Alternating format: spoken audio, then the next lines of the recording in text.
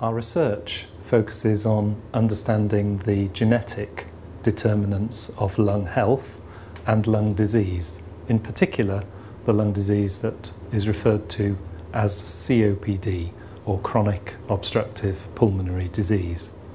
COPD is a very important disease because it affects over 900,000 people in the UK. It significantly impairs the quality of life of many people, particularly in their early years in retirement. And we know quite a bit about the causes of COPD, in particular about the role of tobacco.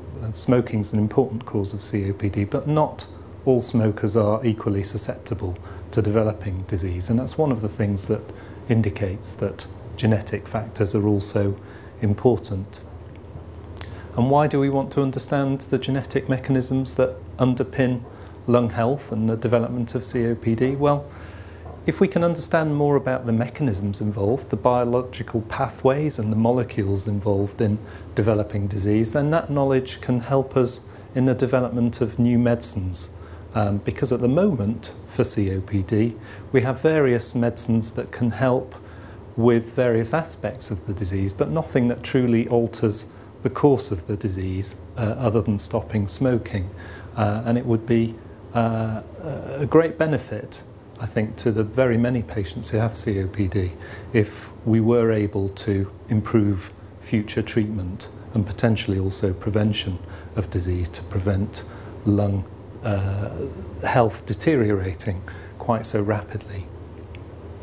To design our research study, we actually decided to start with studying the determinants of lung health rather than simply focusing only on individuals who were diseased, because COPD is an endpoint which is reached after many years of declining lung function.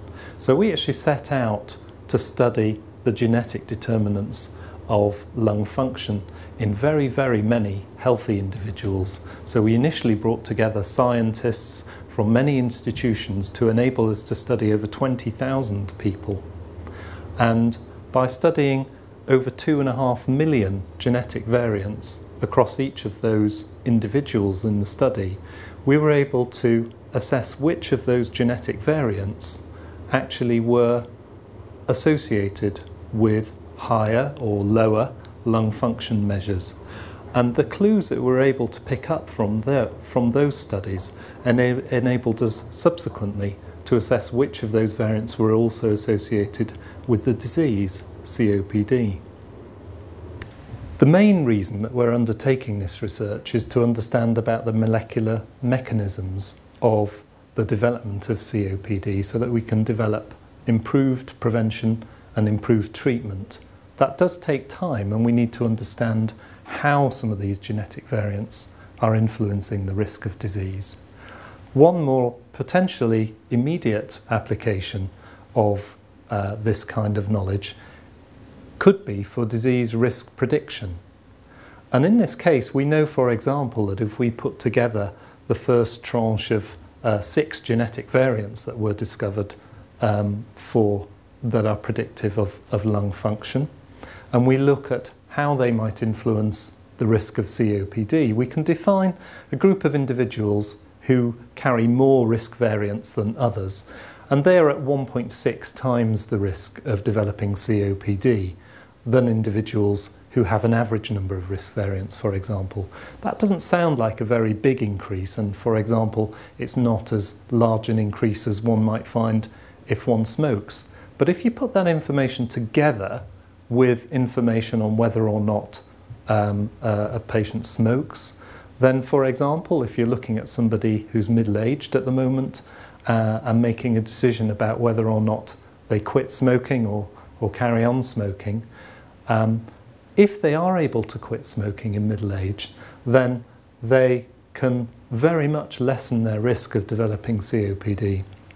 Whereas a smoker in middle age who carries on smoking until around the age of 65, for example, if they're in that higher genetic risk category, actually around 59 out of 100 of those people will develop COPD. So actually that's an important qualitative difference.